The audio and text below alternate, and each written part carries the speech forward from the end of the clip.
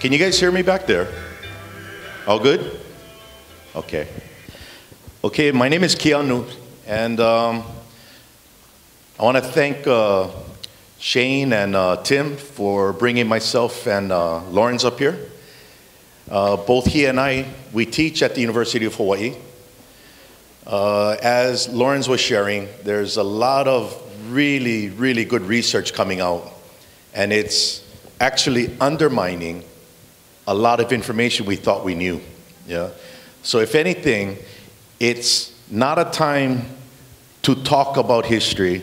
It's a time to learn history, because things that are coming out now are completely changing the way we're thinking. Especially when you're dealing with a country that we call the Hawaiian Kingdom. Now, when I refer to the Hawaiian Kingdom, I'm not referring to a sovereignty group. I'm referring to a country that was established by King Kamehameha I back in 1810. So that country of the Hawaiian Kingdom is what I'm making reference to. My PhD is in political science. I specialize in international relations and public law. When I first went up to the University of Hawaii, this was January of 2001. This was just coming back from the Netherlands, from the Permanent Court of Arbitration. And while we're at the court, which I'll cover later in a bit more detail, we had a meeting in Brussels, Belgium, with the ambassador from Rwanda, who was at the court in The Hague, because he attended a hearing across the hall at the International Court of Justice regarding Belgium and an arrest warrant for the Minister of Foreign Affairs from Congo for war crimes, genocide, mass murder. So he was up there, and he asked if he could meet with us because he accessed all the records from the court, which was across the hall. So when we met with him in Brussels, Belgium, after we caught the train, we were picked up by a motorcade from the Rwandan embassy, taken to a meeting that he had with other ambassadors. Back then it was called the Organization of African States, which later came to be known as the African Union, similar to the European Union. And he introduced himself to us after his assistant brought us to him. He excused himself from the meeting, and he said, "Please follow me." So myself and my legal team walked with the ambassador to a little cafe, and this was right across the street. And that cafe was actually closed because I found out later Rwanda had paid for the cafe to be closed for 2 hours, so nobody's in there. So he knocked on the door, the manager greets him, lets us in. The manager closes the door, locks it, pulls the shades down, turns on the lights, and we have coffee ready for us. And he says to me that his government has reviewed all the pleadings in the case, and it is clear Hawaii is occupied, and this cannot be tolerated. Because he said Rwanda understands what happens when international law is violated and the international community does not step in till it's too late. And he's talking about mass murder, genocide. Close to 800,000 people were slaughtered. This was between the Hutus and the Tutsis, okay? This ambassador was a Tutsi survivor, Dr. Biozagawa. That's who this guy was. So then he says that his government, from the president through the Minister of Foreign Affairs to him, offered to us that Rwanda is prepared to report to the United Nations General Assembly the prolonged occupation of Hawaii and bring it to an end. That's what he told us. This was December of 2000. I asked him so I could have a meeting, just a short pause, to meet with my legal team. I turned around, we started to talk, and we came to a decision. So I sat back down in front of the ambassador, and I said, "Please convey to your president our sincere gratitude, but we cannot accept this offer at this time because our people back home have no clue of our status under international law. And we cannot allow Rwanda to hold up Hawaii when our people back home can't even stand on their own. because we've all been victimized by brainwashing. We're led to believe something that's not true. We knew that. So he said, we need to go home and begin re-education. And then Dr. Biozagawa, the ambassador, thanks me. He goes, no, he says, thank you. I said, no, thank you. But our work is cut out for us. See, I attended the University of Hawaii to get my bachelor's degree. I was there from 1984 to 1987. And I know what they're teaching. I took those classes, and it's wrong. Completely wrong. Too much blame the haole for everything. You know? Blame the missionaries. Don't explain, blame. Well, we're in a court where you don't blame, you address issues. Procedurally, legally, factually, historically. So I knew what they were teaching. So it was decided that once we got home in December, I was going to enter the University of Hawaii Political Science Department, and that was January of 2001, the very next month. And that's when I went head to head with professors that are teaching Hawaii's history that I knew is wrong, but I'm not going to argue because you still got to be respectful. I'm only a graduate student. But I'm going to basically provide them the facts and the evidence through research, writing term papers, papers that have footnotes, theory, methodology, all that stuff. Let history tell us what happened, enough us telling history what happened. And that's what led me to get my master's degree, specializing in international relations, and then ultimately my PhD in political science. While I was there at the university, what I wanted to do was to initiate and continue this research, because we're going to re-enter the international community, but we're going to do it on our terms. Not because I'm going to do it to try to prove something. I don't need to prove anything. I just got to make sure it's done right. My tutor always told me, you're going to do something, you better not do it kapulu. Yeah? Do it right or don't do it at all. And sometimes you got to step back and you're going, okay, let me make sure I got everything in line before I step up. That's when I started the Hawaiian Society of Law and Politics with Shane. Shane was in the PhD program in psychology. Kalawai Moore, PhD program in political science. And Ku'mealoha Gomes created an organization for students called the Hawaiian Society of Law and Politics to encourage additional research that's multidisciplinary, not just in political science, history, anthropology, yeah, law. Start promoting the publishing of law articles. Start publishing the publication of just basic articles that are peer-reviewed, law-reviewed. See, it's, in the academic world, you don't argue your point, you got to defend it. And when you write an article, you got to submit it to an editorial board that actually, what their job is to break it. It's called peer review or law review. If you pass that, you get it published. That's how that process works at the university. So I'm pretty glad that since I left the university, this has continued. And Lawrence is a prime example that here is a PhD student or candidate who's about to graduate, and he's from Germany. And what you folks may not know, that guy speaks a lot of languages. German, English, French, Hawaiian, Tongan, Samoan, Tahitian. Anything else, Lawrence?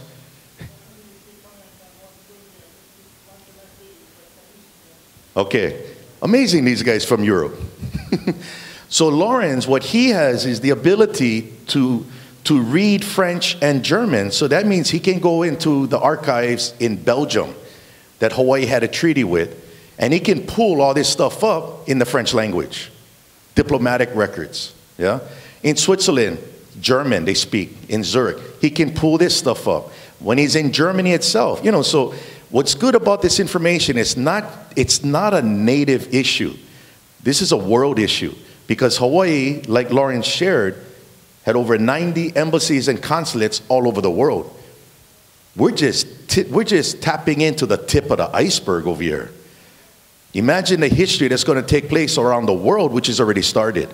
And it's all starting to speak along the same lines of international law, international relations, and the status that Hawaii had and that it still has.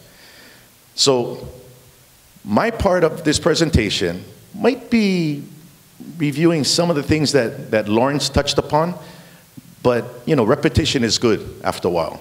Okay? But I have my own style of presenting. And what I'm going to cover here is Hawaii, an independent state under occupation. I'm not a political guy. I'm not into getting people to hold signs. In fact, I'm a retired captain from the Army, so I'm a very no-nonsense kind of guy. I don't operate on he said, you said, I said, we all said. I say, what you said, go back it up, and if not, go out there and go check. It's called get the intel. Give me one salute report. I don't want to hear you embellish the story. Just tell me what happened. Then I know how we're going to have to fight them. Yeah. So that's the approach I take.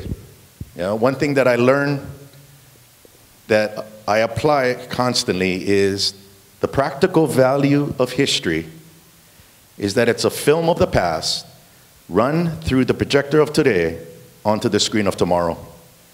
That film never changes, but your projector has to get updated. And right now, our projector is getting updated. And when you update the projector, you can process more film. When you process more film, now you see something you didn't see before. And that's what's coming out through all this research. So it's really an exciting time where, man, it's spreading, like Lawrence touched upon in Switzerland. I'm actually involved in that case. So I know all the background details, and it's pretty mind-blowing, but you gotta talk that international language. And it's a different language than how we talk normally. So these are the kind of things that I'm a part of. I still teach at the university, and I also sit on doctoral committees as well. So I can tell you firsthand, people like Lawrence and Donovan Preza and others, the type of research that is coming out, wow. It just keeps getting bigger and bigger and bigger, and that's the beauty of this whole thing. So we can actually look to our kupuna and thank them for securing what we now are just realizing it's already secured. We just got to take time to understand it. So here we go. We're going to talk about terminology, because a lot of times as local people we make up words. You guys know that, huh? We make up words all the time for the sake of communicating. Okay. One example of making up a word in order to communicate. Here's a story that happened with my dad that I shared in other presentations. But my dad, must have been about 15, 20 years ago, and I told him about this show I saw on A&E, the channel A&E, about the giant squid. Okay? So I said, hey, Daddy, they're trying to find this giant squid, 30 feet long, but they're only finding the legs, and the legs are like 20 feet. But they can't find the live one. But I told them the sperm whale with the teeth, that's the predator of the giant squid.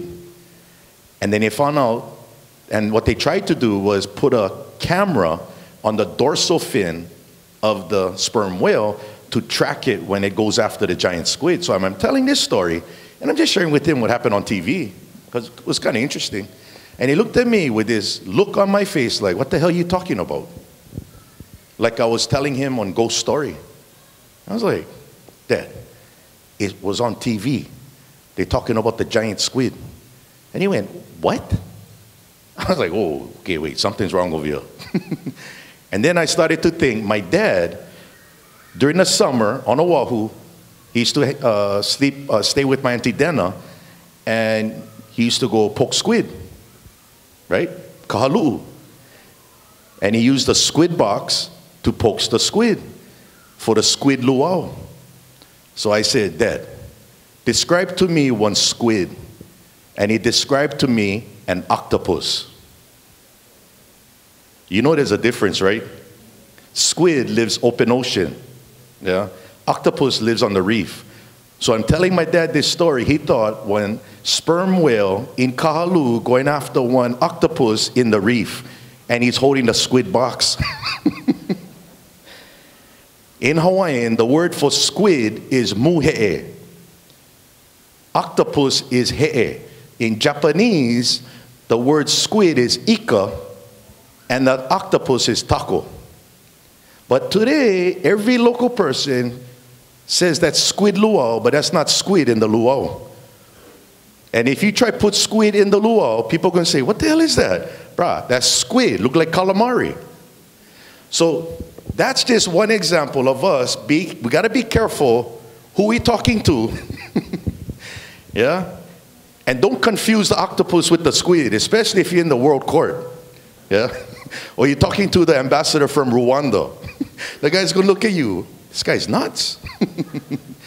So we're going to get into some terminology so we can understand it, because what I hear in the community and at the university is a lot of squid when it's actually octopus. Okay? And one of the squids is actually called a state.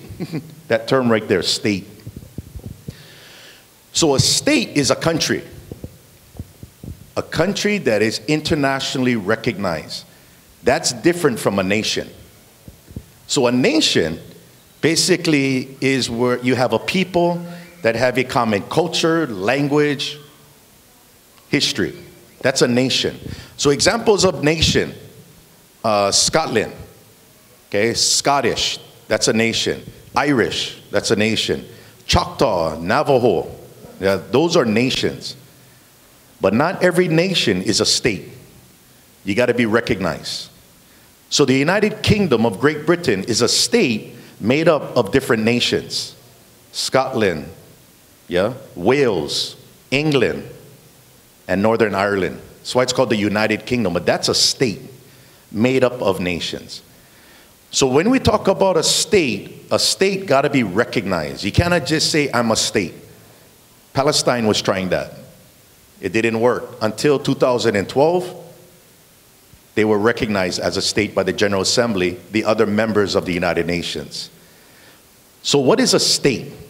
First of all, a state, it has equal rights and duties and are co-equal members of the international community regardless of their economic, social, or political differences. So, give you an example. The state, the independent state of Luxembourg in Europe, Luxembourg is the size of Oahu. Liechtenstein is the size of Molokai. Russia is a very huge state.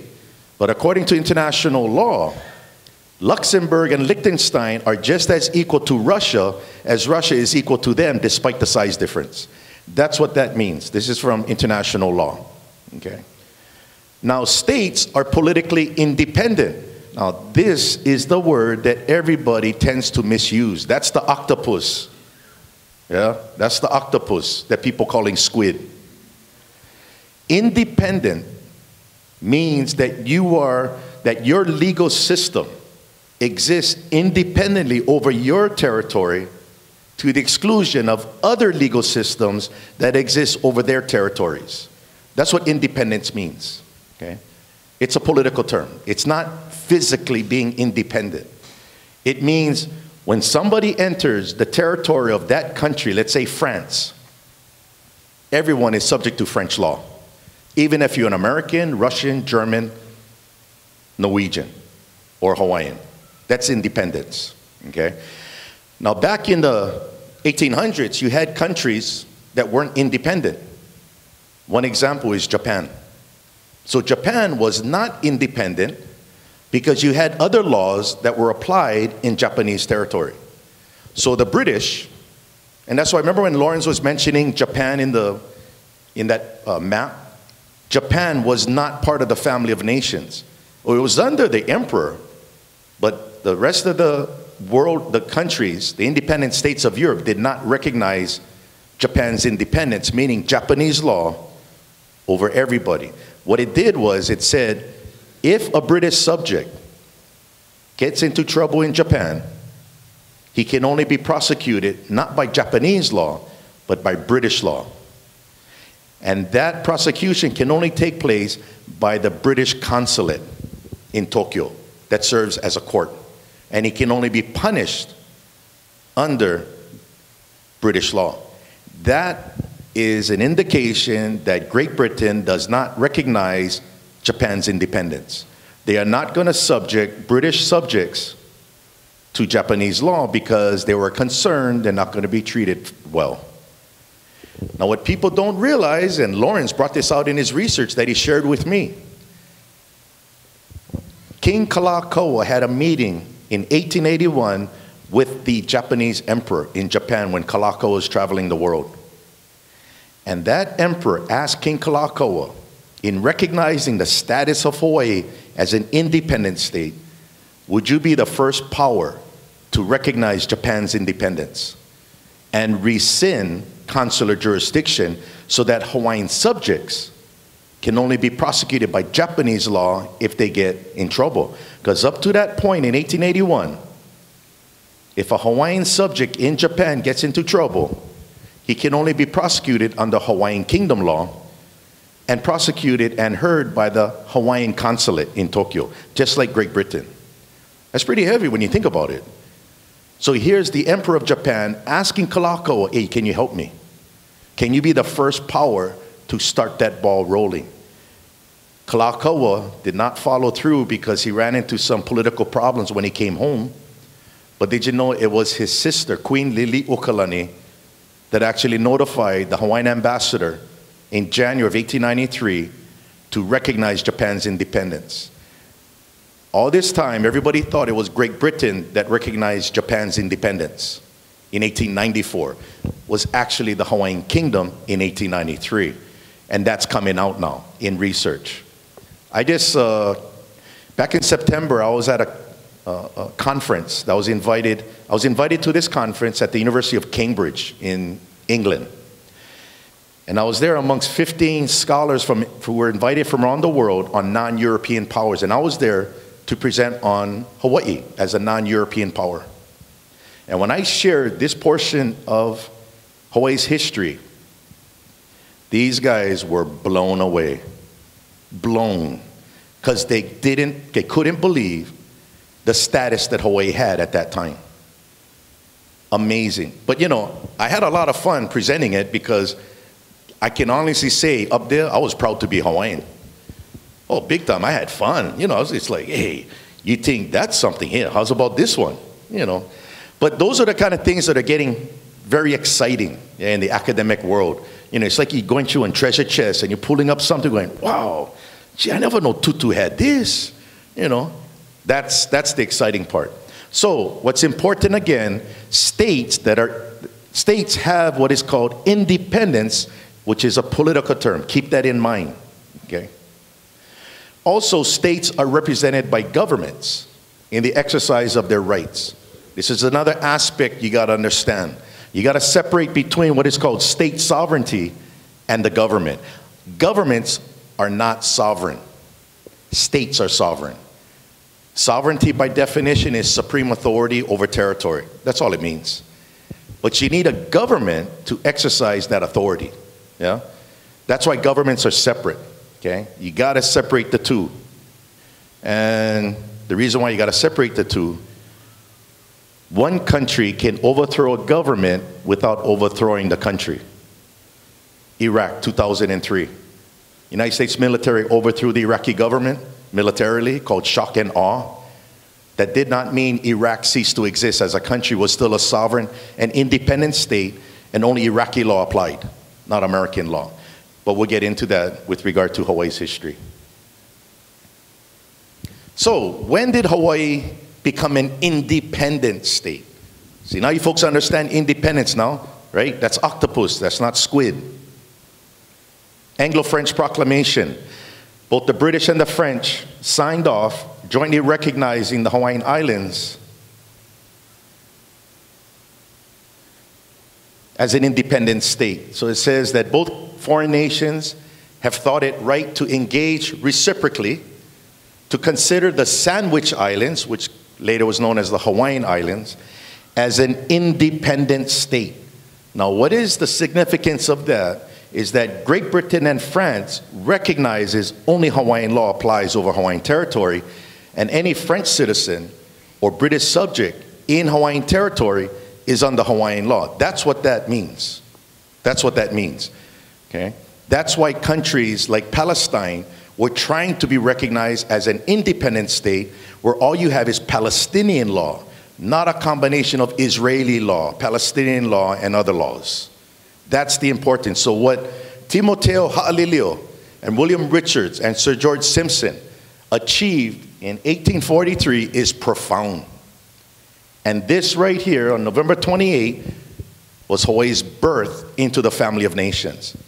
It was at this time in 1843 that Hawaii was the first non-European country to be brought into the European family. Japan, Ottoman Turks, Persia, which is Iran, China, Japan, they didn't get in until 1899. Here's Hawaii in 1843. That's interesting. But you know, these envoys, they played Great Britain and France against each other because they didn't like each other, so they played them. Yeah, and they also played America. So on July 6, 1844, Secretary of State John C. Calhoun notifies the Hawaiian government that the actions taken in the Sandwich Islands were regarded by the president as full recognition on the part of the United States of the independence of the Hawaiian government. Again, can you understand? Even the United States now says only Hawaiian law applies in Hawaiian territory, and every American who is in Hawaii is subject to Hawaiian law. They cannot claim protection from American law, like how an American could do in Japan, until 1899. Yeah. So very profound. And that day, November 28, is Independence Day. La Kuoko'a. That's the national holiday in the kingdom. That's the birthday. So I would recommend everyone here, do not celebrate Thanksgiving on November 28, because that's an American holiday. You didn't have pilgrims in Hawaii being assisted by Native Americans surviving a winter. Celebrate Independence Day. Yeah, that's how it's supposed to be. But you can still eat your turkey and put it in the imu.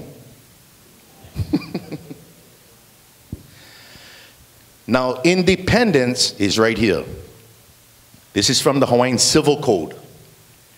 Chapter 6, it says, the laws are obligatory, meaning you're obligated upon all persons, whether subjects of this kingdom or citizens or subjects of any foreign state, while within the limits of this kingdom, except so far as exception is made by the laws of nations in respect to ambassadors. That's from the Civil Code of 1859. You notice how it applies to everybody. That's because of independence. You wouldn't find this in Japan prior to 1899, because foreigners would be under their own laws. Yeah. And it also says the property of all such persons, while such property is within the territorial jurisdiction of the kingdom, is also subject to the laws. This is independence. A lot of time you hear people saying, hey, I'm for independence. No, Hawaii's already independent. It's just that that independence is not being complied to. Yeah? That's the difference. So again, we got to understand how to use these terms. Now, what happened in 1893 was just an illegal overthrow admitted by the United States of the Hawaiian government. That's all it was. It was not an overthrow of the Hawaiian kingdom as a country. Okay? So it's no different than Iraq. Now, how could 30 people take over an entire country that had over 90 embassies all over the world and consulates, fully constitutional, very progressive? Even you had former slaves escaping the South from the United States.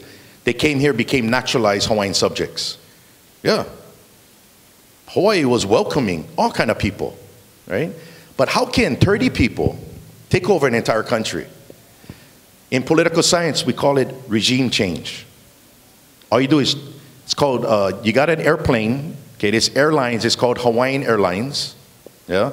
And it's flying in the sky real high because sovereignty with American Airlines, British Airlines, French Airlines, flying. The only thing they took over in this airlines was the pilot. It's called regime change. All they changed was Queen Liliuokalani, the chief executive, and her cabinet. Replaced them with criminals called insurgents led by Sanford Dole, okay? And then protect them in the cockpit while the plane is still flying. And then they basically tell everybody who works for Hawaiian Airlines, you got to sign oaths of allegiance. Oaths of allegiance to this new regime. And if you don't sign it, you're going to lose your job or you're going to be put in prison. And who's going to force this? The U.S. military presence. Well, this is the Royal Hawaiian Band. Okay? It's a government agency. They work for Hawaiian Airlines. Okay? And this band refused to sign the oath of allegiance. This is the oath of allegiance. They got to sign it, and it says that I, in this case, Arthur Ashford Wilder, okay, a native of the Hawaiian Islands residing in Honolulu, age 19 years old, in said district, do solemnly swear in the presence of Almighty God that I will support the provisional government of the Hawaiian Islands, proclaimed on January 17, 1893. Members of the band refused to sign and ended up losing their job.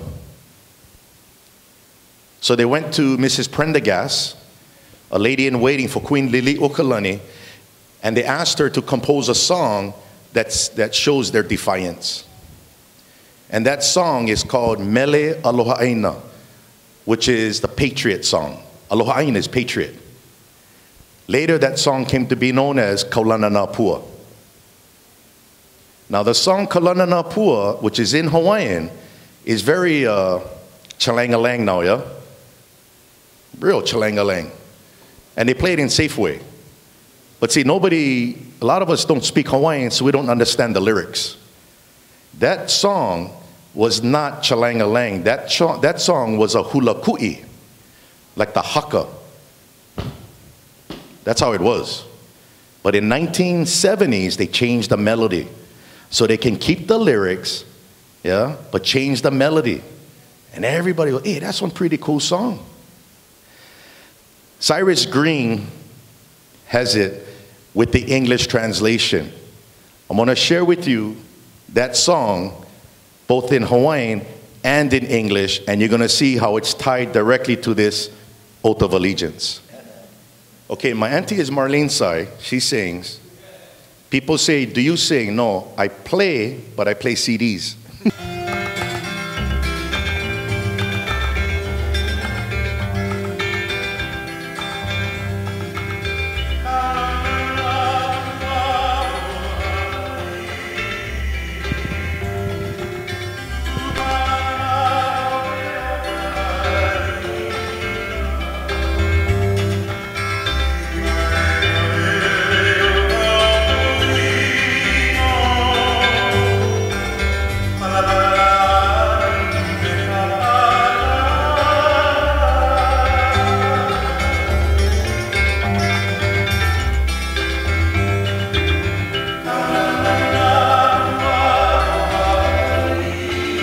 Famous are the children of Hawaii.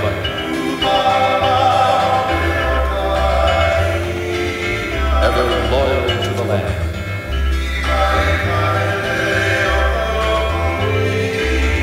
When the uncaring messenger comes,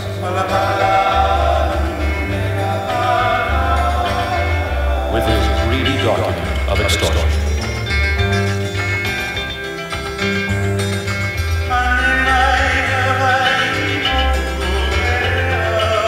From the Big Island, Keanu Sai.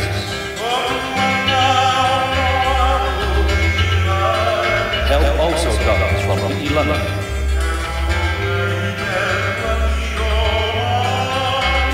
Honor's Kauai lends support.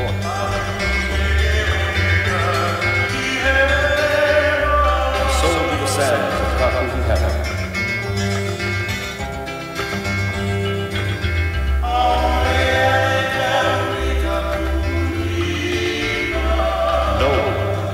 Write his name on the paper of the enemy.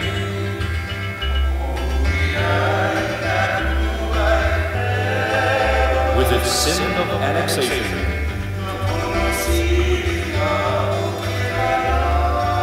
and the sale of native civil rights.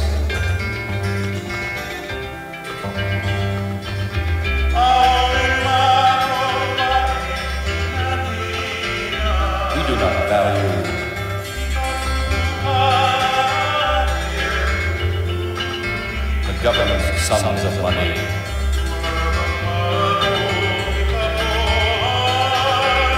We are satisfied with our stoves, the astonishing food of the land.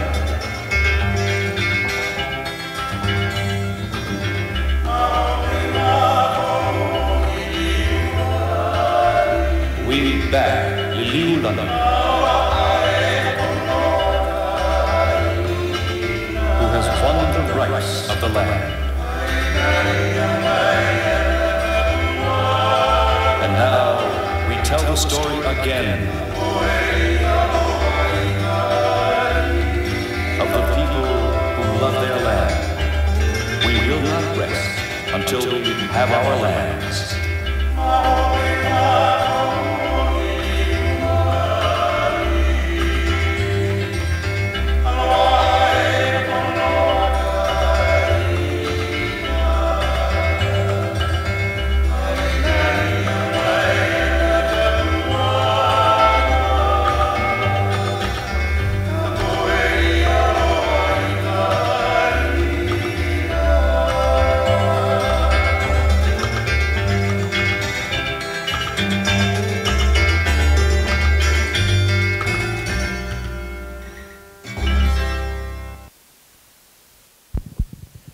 So you can tell that song was not too cultural, yeah? I mean, don't sign the paper of the enemy with its sin of annexation and loss of civil rights. That's pretty political. What's interesting is that song plays in Safeway and nobody knows what they're singing about. And they're all tapping, hey, oh, it's a nice song. Don't sign the paper of the enemy. Which I find pretty cool. That part of Hawaii's history has lasted through a song, yeah? And that is the song Mele Alohaina, the Patriot song. So in 1893, you got the sovereignty of the Hawaiian Kingdom exercised by the Hawaiian government. Government is a constitutional system. All you had was a regime change, illegal overthrow, but that did not take away the sovereignty of the country. The Hawaiian Kingdom still exists. January 17, 1893, without a functioning government. And that's important to know. You gotta distinguish between the government and the country. Oops. So if we look at how then can the United States acquire Hawaii? So because Hawaii is a recognized independent state, that means international law applies, not US law. Not Hawaiian law, international law. And international law basically is literally translated to the law between nations. Inter is between. So international law is a law between nations. So if you have a law between nations, the evidence of that relationship are agreements between the two nations. International. Yeah? So one country can convey itself to another country and join it under international law, but you need an agreement. That term, to acquire the territory of another country, thereby extinguishing that former country, that word is called cession. Okay, cession. The word cede, C-E-D-E, comes from the word cession. Okay. Now, according to Professor Oppenheim, he is the leading expert on international law and is constantly cited at that international level, even though he has long since died. And he says, cession of state territory is the transfer of sovereignty over state territory by the owner state to another state. And the only form in which a cession can be effected is an agreement embodied in a treaty between the ceding and the acquiring state. That's international law. Okay. So you got to get something from somebody. So here we have two sovereignties, yeah, represented by their governments. One government is going to cede territory, sovereign territory, to another government, embodied in a treaty. And that treaty can be voluntary. So an example of a voluntary cession to the United States, okay, would be Louisiana Purchase, 1803, from the French. So in 1803, France ceded its territorial sovereignty to the United States, and America paid $14.5 million for that. What you have there is a contract. That's a treaty. Okay? Another example of a voluntary cession, Alaska, was transferred by Russia, 1867. Okay, so you have these examples of voluntary, they negotiate. But you can also have involuntary, conquest. And an example of a treaty transferring territory by conquest would be the Treaty of Guadalupe Hidalgo, 1848, the Mexican-American War. That's when the United States acquired all Mexican territory beyond the Rio Grande River. That's when California, Arizona, Texas, Utah, New Mexico were acquired by the United States. That's called ceded lands. Louisiana, ceded lands. Alaska, ceded lands. So you need a treaty. Well, the United States does not have a treaty with the Hawaiian Kingdom ceding anything. In fact, you had two attempts, one in 1893, which President Cleveland withdrew and never resubmitted. And then you have another treaty, 1897, where you had signature petitions, 21,000 signatures protesting, killed the treaty in 1898. By March, the treaty's dead. Not because they chose to kill it, because Hawaiian political activism made sure it was killed. They actually traveled to Washington, D.C., and lobbied all these senators who were thinking of ratifying that treaty made with insurgents. They killed it. Killed it. So up to that point, can I say the Hawaiian Islands remain an independent state? I can, right? But you see attempts to get it, but these attempts failed. Well, as a result of the Spanish-American War, on July 6, 1898, the United States Congress passed a law annexing Hawaii. And the President of the United States signed it one day later, July 7th. And that began the American occupation of Hawaii. The problem is, a joint resolution of Congress is not a treaty. It's a congressional piece of legislation limited to U.S. territory. But this is what they used to occupy Hawaii, because what America wanted from the very beginning, and I want to say America, the administration. It wasn't America, it was the administration. What they wanted was Pearl Harbor. They wanted Pearl Harbor in Hawaii to be a military outpost to actually protect the American West Coast from invasion, which they thought was going to come from China or Japan. That's all in the records. So their idea was take Hawaii to protect us. The problem is you don't do that to another country unless you get a treaty. And if you don't have a treaty, it's called occupation. And this is the first U.S. military base in Hawaii, Camp McKinley. That's Kapiolani Park. That's when the rules going to change. This is not where people following law. This is called military. It's called, survival. Well, what are American laws? Here's Washington, D.C. Okay. You got borders. U.S. laws have no effect beyond the borders of the United States. That's just the way it works. U.S. laws are not international law. U.S. laws are national laws that apply to the U.S., just as Hawaiian laws are national laws that apply to Hawaii, because they're independent of each other. Remember the word independence? That's the play here. What law applies over that territory? Remember the United States recognized the independence of Hawaii? Only Hawaiian law applies there, not American law. And here's what the U.S. Supreme Court says about U.S. laws. It says the laws of no nation can justly extend beyond its own territories. They can have no force to control the sovereignty of any other nation. That's the U.S. Supreme Court, 1824.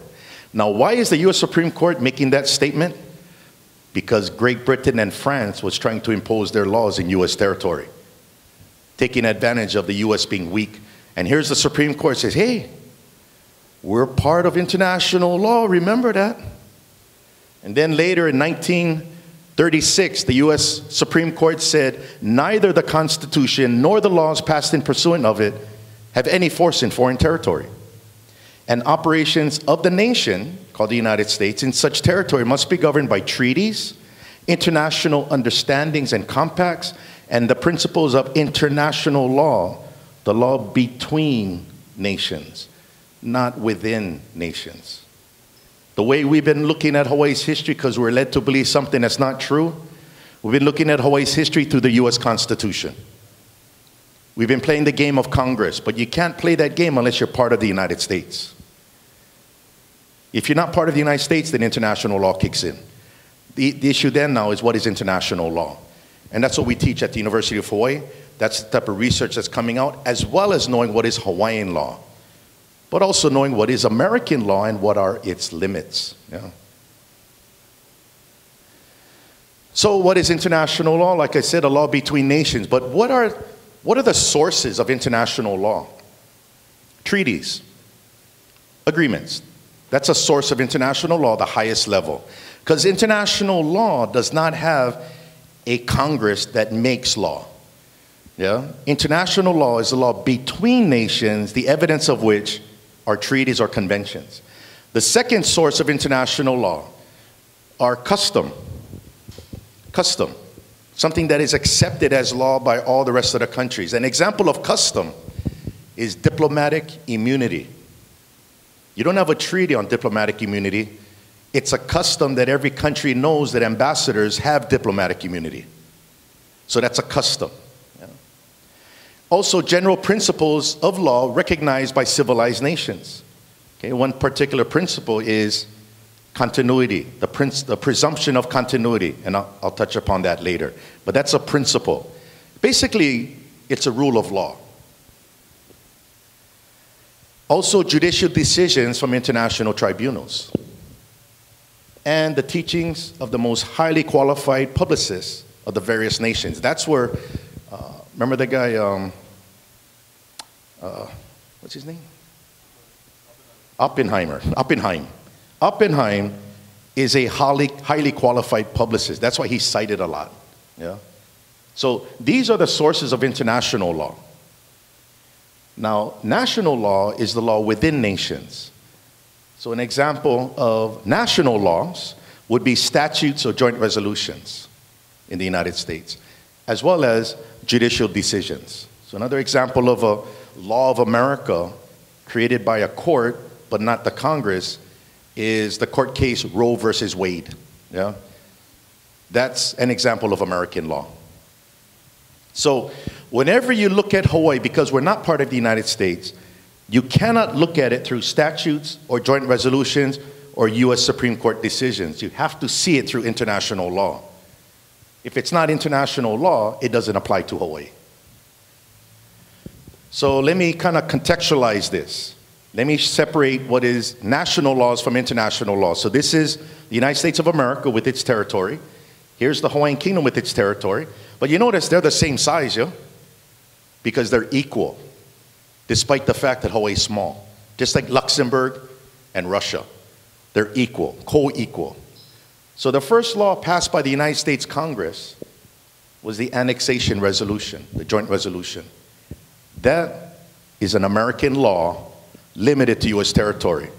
And the US congressmen knew that. You can go back and read exactly what they're saying in the congressional record. Oh yeah, they're quite explicit. They said, we can't pass a law annexing a foreign country. Our laws have no force beyond our borders. That's what they were saying. But they still did it because they're at war with Spain. So the passing of the joint resolution would be similar to America's passing of the Patriot Act during the Iraq War. Just pass it, deal with it later. Well, for us, that joint resolution was passed because they were all caught up in war.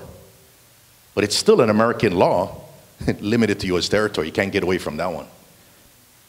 Then 2 years later, the United States Congress passed another law called the Territorial Act, the Organic Act. Now, did you know that all they did was change the name of the Hawaiian Kingdom government, kept the structure. Remember regime changer? You just changed in a pilot. And they now call it the Territory of Hawaii. And they paint Hawaiian Airlines red, white, and blue. The problem is Hawaiian Airlines is an Airbus. American Airlines is Boeing. They look different. But they're going to paint the Hawaiian Airlines, the Airbus, red, white, and blue. Because it's still flying in the air. Yeah? But people are going to look, hey, that looks a little funny. That doesn't look like a Boeing. 59 years later, the United States Congress passes another law, Statehood Act. They changed the name from the territory to the state. Just name change. Same structure. Remember, hijacking. Then in 1993, United States Congress passes another law, a joint resolution, apologizing for the illegal overthrow. But everybody tends to use that joint resolution as if it means something. It's an internal law of the United States. But in the apology resolution, they specifically use terminology that creates more confusion, like self-determination. Yeah. They say Native Hawaiians have a right to self-determination. Self-determination is a term that is used if you want to become your own country. So by saying Native Hawaiians have a right to self-determination, similar to Native Americans, they say you can choose what you want to be. Well, wasn't the choice already made in 1843, Hawaii is an independent state? But on top of that, it doesn't mean anything because this is an American law limited to U.S. territory. Period. But everybody uses it, inherent sovereignty, self-determination. Wrong. Remember, that's all squid. That's not octopus. Then Act 195, Kana'i Olowalu. Without getting into any argument, is Act 195 international law? It's not a treaty. It's not a principle. It's not a court decision. The apology resolution, not an international law. That's not international. These are all U.S. laws passed by the U.S. Congress. And then the Native Hawaiian AHA that just finished today. See, this is where the problem arises. The apology resolution paints the image that only Native Hawaiians are part of a country called the Hawaiian Kingdom. And they were the only ones who apologized, but they have a right to self-determination, which Kana'i Olowalu was trying to facilitate in order to make an aha in saying we're a country. All of it doesn't apply. Number one, why doesn't it apply? Because it's all American law, limited to U.S. territory. And these are Hawaiian laws that Queen Liliuokalani and our kupuna was under. Hawaiian law cannot be applied in Orange County, California, and American law cannot be applied in Lihue because international law separates it. Remember independence? You see how important independence is?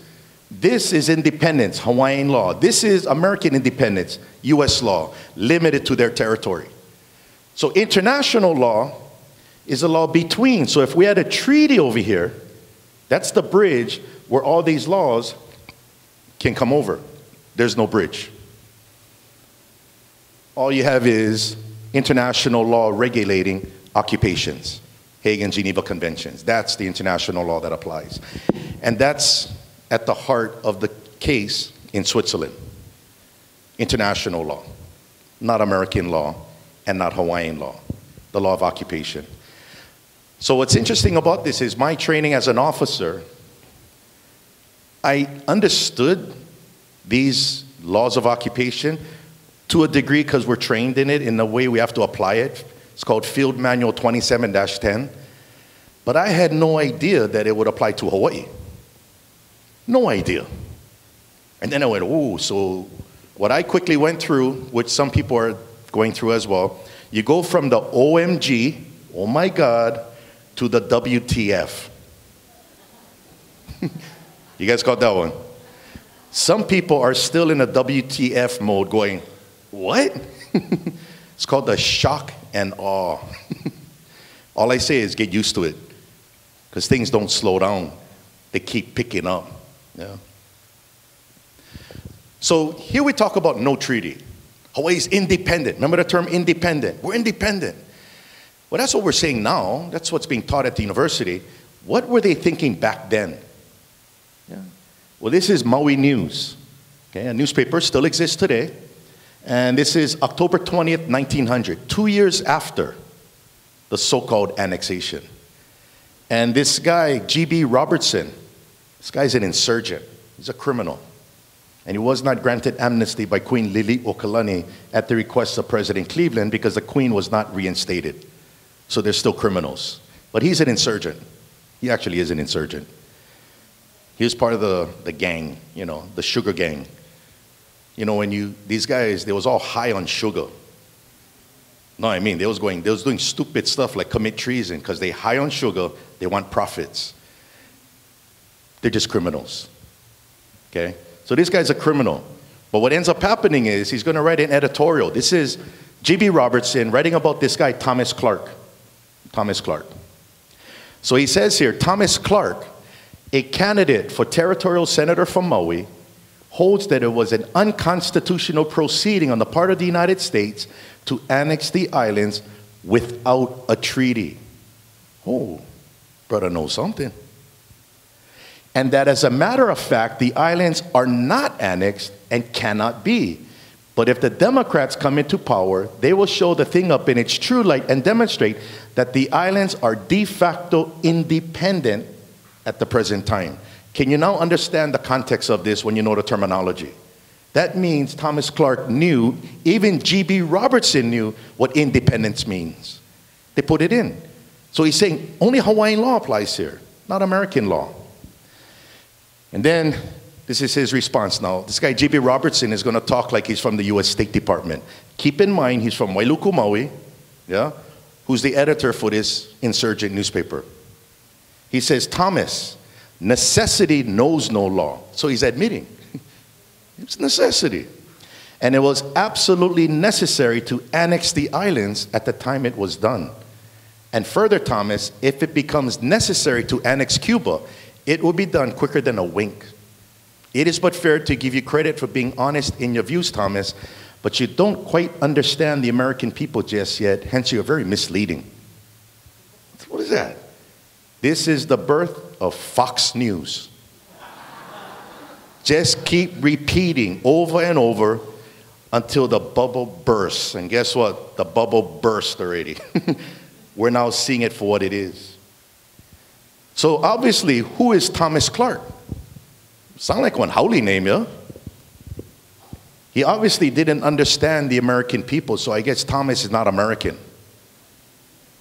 Who is Thomas? How come Thomas knows there's no treaty and that Hawaii is still independent 2 years after so-called annexation? Well, Thomas Clark was actually one of the ones who signed the signature petition against annexation that was submitted to the United States Senate. Petition against annexation. Here we go. Thomas Clark, age 42, Hawaiian from Wailuku, Maui. That means he knew there was no treaty, right? And I found out that Thomas Clark, when they put Hawaiian over there, Hawaiian is a nationality, citizenship, short for Hawaiian subject. Thomas Clark's, I believe his father was British, migrated to Hawaii and got naturalized as a Hawaiian subject. That's him, the son, 42 years old. Because of this petition, they killed the treaty and they all knew it. But I ask myself, as you folks should ask yourselves, how come we don't know this history about a treaty? How come we don't know this history of killing the treaty? How come we don't know this history of Thomas Clark? That brother's holy, but he's Hawaiian. We always use Hawaiian like it's ethnic. Yeah? That's an American law called Hawaiian Homes Act. Hawaiian, under Hawaiian law, is a citizenship. Okay, that's octopus, not squid. So we're going to keep using that. Well, they knew they couldn't change the minds of the adults, okay, which includes my great-grandfather. My great-grandparents were born in 1880s. So my great-grandfather was 13 years old in 1893. He was 18 years old in 1898. He was part of that generation that knew Hawaii still independent, but we're occupied. But how come I don't know what they know? Well, my tutu's generation, anybody born after 1898, were the subject of brainwashing. And this is the program for patriotic exercises to be used in the public schools of the territory of Hawaii, 1906. This is a policy. The theme of the program was to indoctrinate the children of the Hawaiian Islands to be American and to speak English. It's pretty amazing what you read in that. I was actually contracted by the Department of Education because they're using my book, Ua Mauke'ea, as a history book in the schools. So I had to teach the teachers how to teach Ua Mauke'ea. Yeah?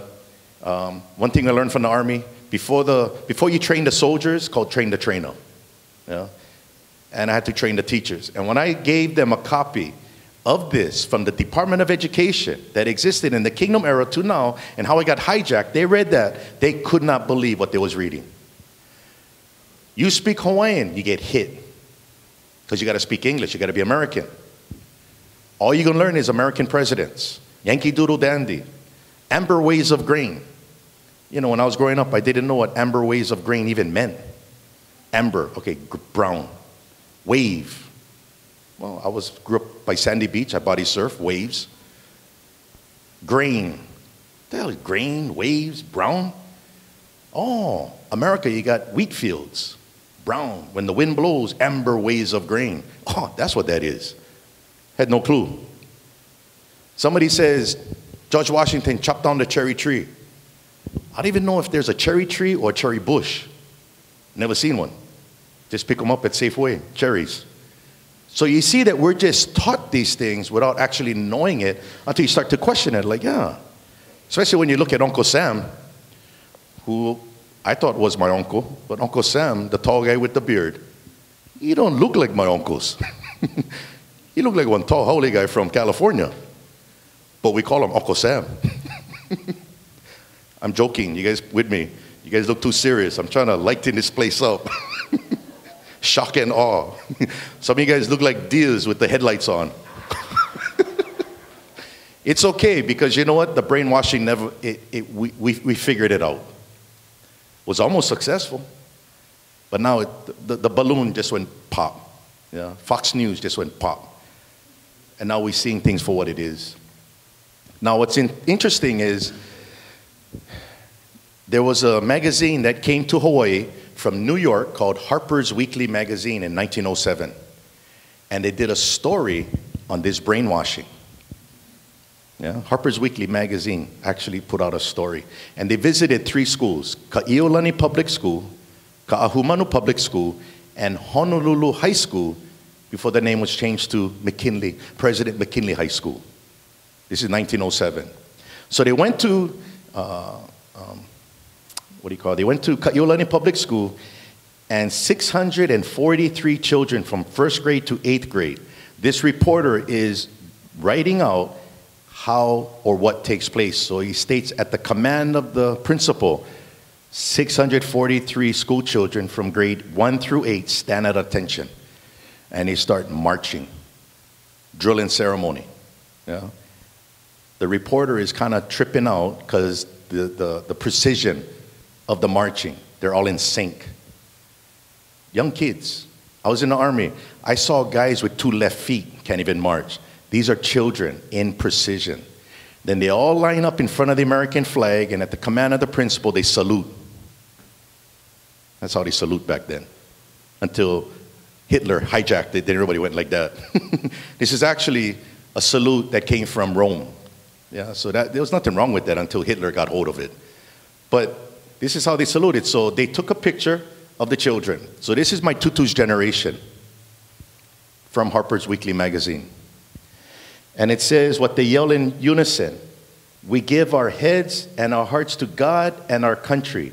One country, one language, one flag.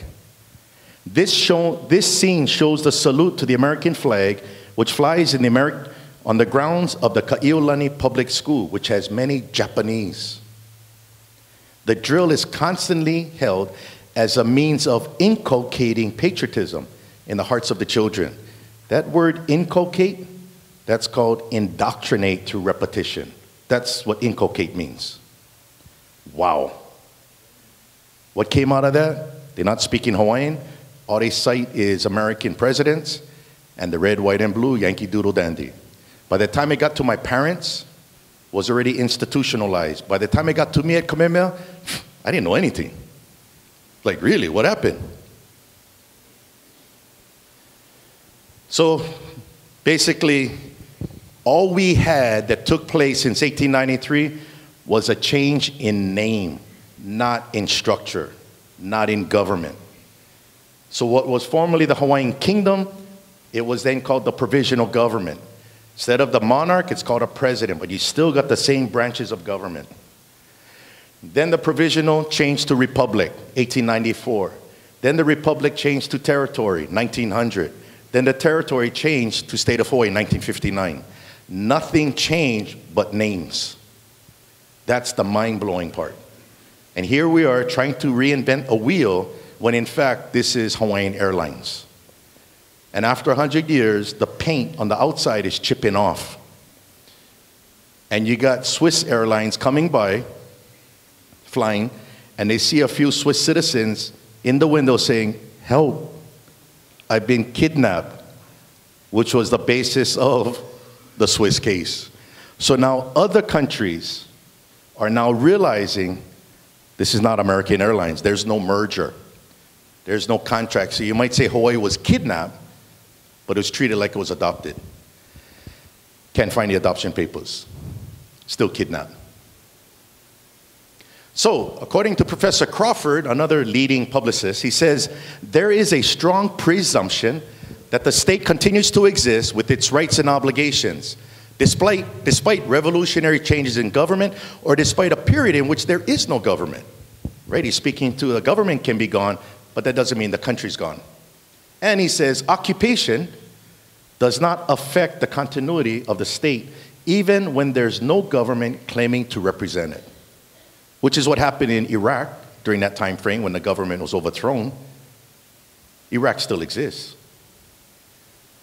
So, separation of state and sovereignty, what Professor Crawford is referring to, exercised by a government, the overthrow of the government did not mean the sovereignty is gone. Fully recognized throughout the world on international law. So, presumption of continuity. Hawaii in the 19th century was an independent state, no doubt. So presumably, Hawaii still is an independent state because international provides for the presumption. Now, presumption is different from assumption. Presumption is a conclusion based upon facts. Assumption is a conclusion based upon no facts. That's why when you assume, you make an ass out of you and me. Assume. You guys got that one? A colonel once told me that. Lieutenant, never assume because you make an ass out of you and me. You know. Go get the information. Presume is a conclusion based upon facts, but what it is a presumption is a legal term. What it does is it shifts the burden. So presumption of innocence. You guys remember the principle of presumption of innocence? That means if you're being prosecuted in a court, you are presumed innocent until proven guilty. What that means is the burden is not upon you to prove you innocent. The burden shifts on the prosecutor to prove beyond a reasonable doubt you guilty. That's how it works, because the presumption of innocence is you're presumed innocent because you have rights. That's all it means. Under international law, a country is presumed to still exist until proven extinguished. So who has the burden to prove the Hawaiian Kingdom doesn't exist? The United States. Not the Hawaiian Kingdom. Hawaiian Kingdom doesn't have to prove it exists. It exists. That's the presumption. That's what that meant. Right? And that's a very powerful position to be in. Because you're not asking anybody for approval. You're saying, I am. You tell me I'm not. Because I got my birth certificate, 1843. Show me I'm not. Where's the adoption papers? No more. I'm still Keanu. Make sense? So I'm not presuming anybody here knows this, right? How many people here don't know this before you came in? Okay, that's why we're presenting this. So Uncle, we're presenting this for everybody, then we get to you. So presumption of continuity is that the Hawaiian Kingdom would still exist as a country unless the United States extinguished the Hawaiian Kingdom under international law. That's when you got to find a treaty. And there is no treaty. Therefore, the Hawaiian Kingdom still exists. This is just getting into the frame of mind before you start moving. Because this will get you to the point. You're going to try to get the Hawaiian Kingdom recognized? Or is the Hawaiian Kingdom already recognized and you got to go this way? So it's a way of looking at a cup that is half empty or half full. Did you know you think differently when you see it that way? If the cup is half empty, you think no more water, you got to defend it. You get very defensive. Yeah? But if you say the cup is half full, you know where to get the water. Go fill them up. See, one is proactive, one is reactive. So before you move, you better know what you're talking about. That's the importance about knowing history. Now, the word for future in the Hawaiian language is kava mahope. Va o manava is time, mahope is backwards. Like imua, mamua forward, ihope backwards. So when you look it up in Merikavena Pukui's dictionary, future is the time of the past. So when you tell a Hawaiian, look to the future, he turns backwards. You guys ever saw the CD, Brother Is, Facing Future? That's kava mahope. All you see is his back. That's the concept. And I knew Brother Is at the time when he came out with that CD. But a lot of people didn't understand why is his back facing us. It's the concept facing future, kava mahope. That's why we need to understand what happened in order to know where to go. So that's what I'm going through now. Now, we're going to come to the test. How are you going to test this presumption? Because right now it's all theory, right? It's all talk. The Permanent Court of Arbitration was created in 1899 under the Hague Convention, number 1. Yeah. So this is the Permanent Court of Arbitration. Over here you have the International Court of Justice, and this is the Permanent Court of Arbitration. This court was created in 1945, United Nations. This was 1899. Okay. Now, this court is going to have to deal with the presumption of continuity. You're going to test it now. Okay? So the Permanent Court of Arbitration is what is called an intergovernmental organization that creates ad hoc tribunals to resolve disputes. Okay? So arbitration is where the people who have a dispute will agree to certain people to sit as arbitrators because they are experts in the area of this dispute, as opposed to going to a sitting judge who may not be an expert and you got to bring in expert testimony. In international relations, arbitration was the most sought after way of resolving disputes. That's why in 1899, the United States and a lot of countries, back then about 50 of them, agreed to create this organization to create tribunals to resolve disputes, hoping that the countries don't go to war. That's why the Permanent Court of Arbitration was created in 1899. Now, before the Permanent Court of Arbitration can create the tribunal to address a dispute, they got to make sure it has what is called institutional jurisdiction. Not anybody can go to the Permanent Court of Arbitration. So the rules from the Permanent Court of Arbitration, you have a dispute between 2 or more states. So 2 states can go to arbitration. Here's a print of a case view from the Permanent Court. This is a case between Ecuador and the United States. In 2011, they went to the Permanent Court of Arbitration. This is a dispute, but they identify the name of the claimant, which is like a plaintiff, the Republic of Ecuador. You notice it says state. United States of America, state. So before they could create the tribunal to address that dispute, they had to verify these 2 states exist today. Okay. The next type of arbitration that they can take is between a state and an international organization, like an agency of the United Nations. And here's an example, Permanent Court of Arbitration case repository. This is between Peru, the municipality of La Punta, versus the United Nations Office on Project Services. You notice how it says the name of the claimant, La Punta is a state, UN is an international organization. So then they created the tribunal. Okay? But can you see the function of the court? That's its function, right?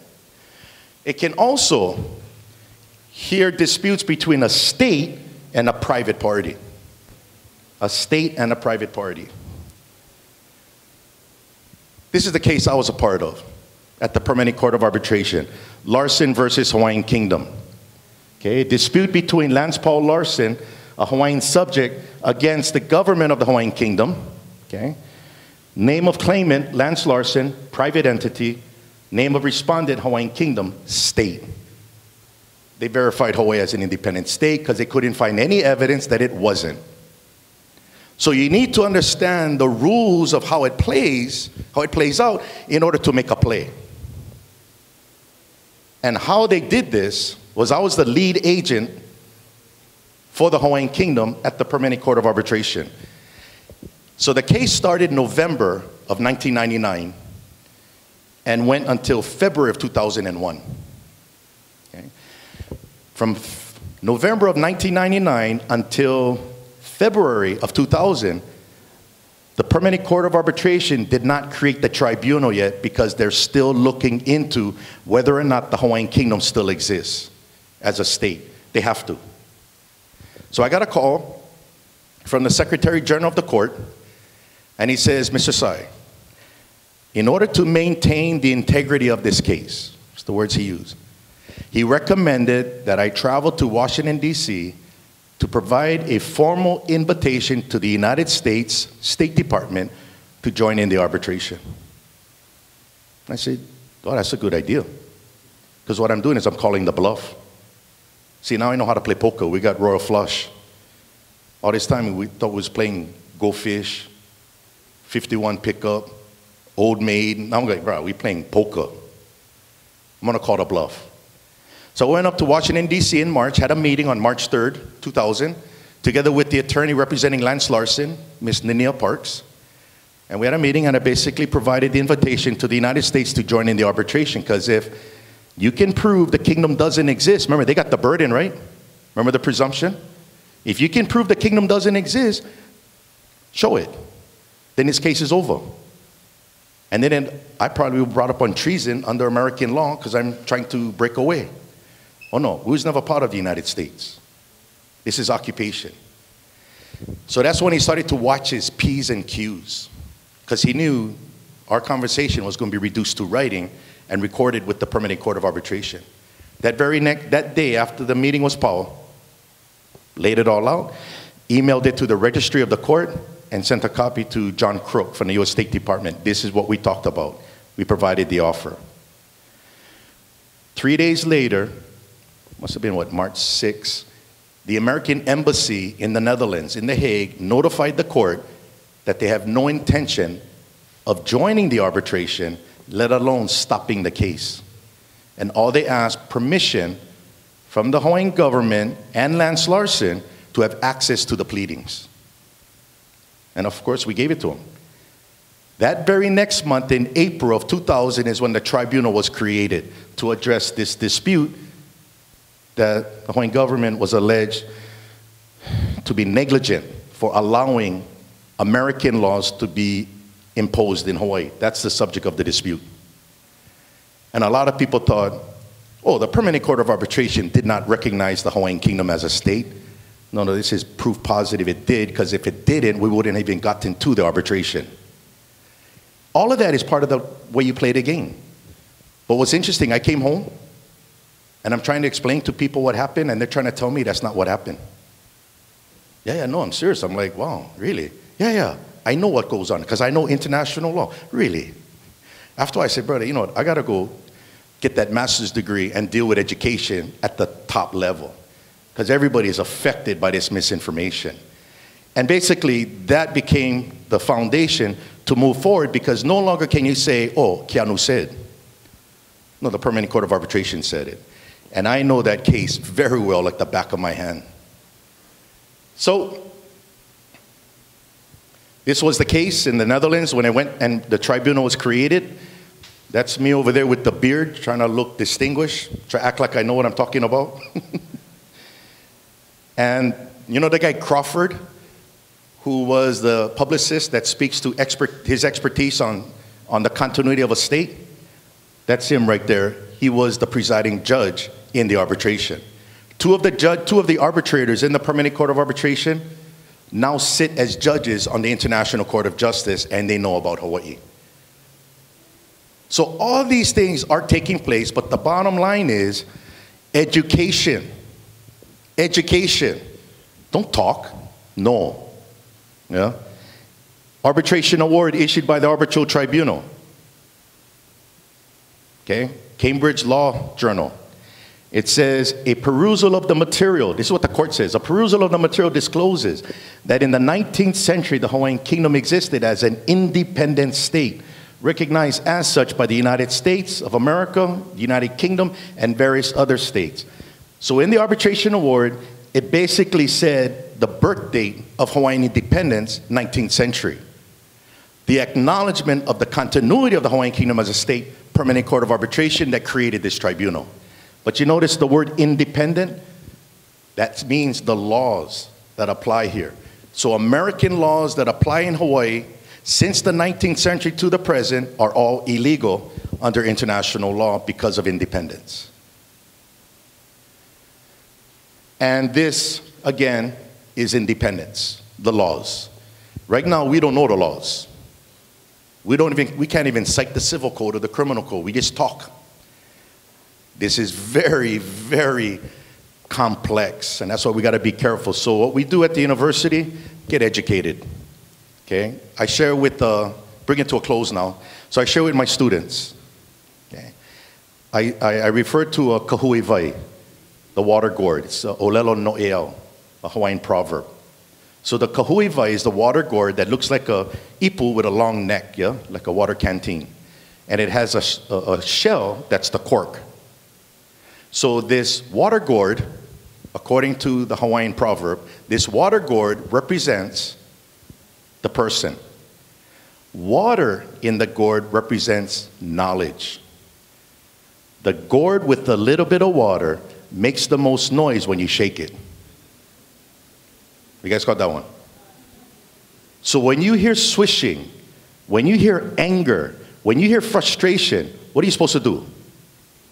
Fill up the gourd. Go get water.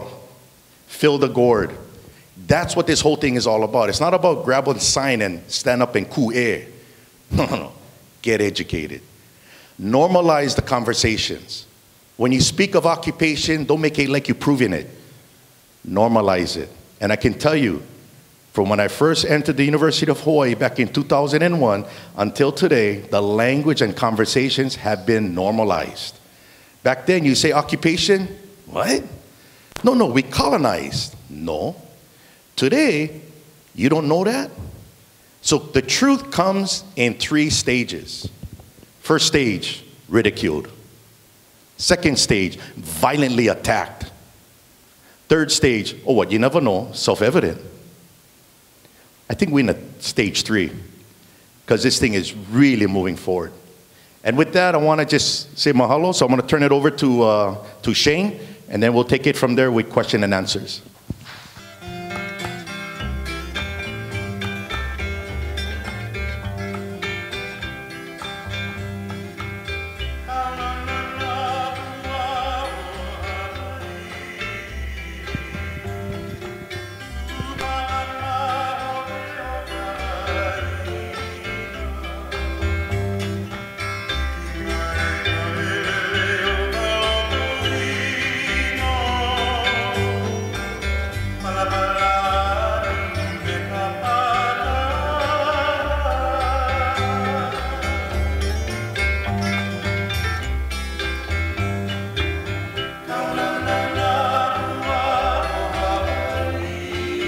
Famous are the children of Hawaii.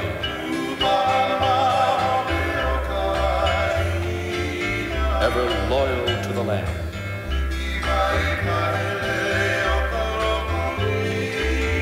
When the uncaring messenger comes,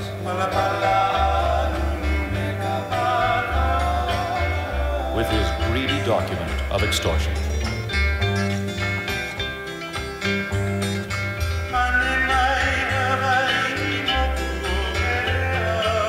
From the Big Island, Keanu answers.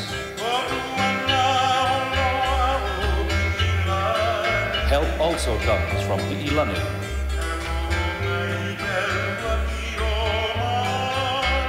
Ano's Kauai lends support.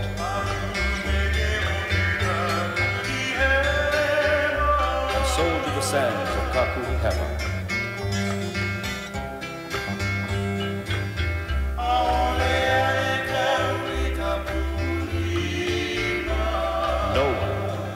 Write his name on the paper of the enemy.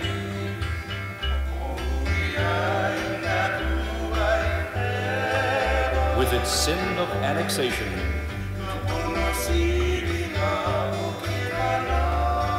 and the sale of native civil rights.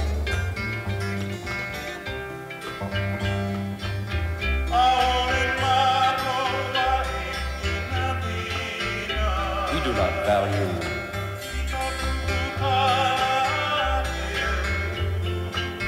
the government's sums of money.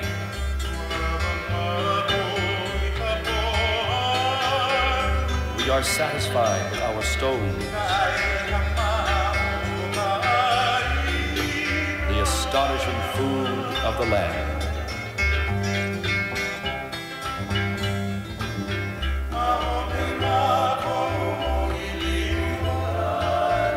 We back Lihue,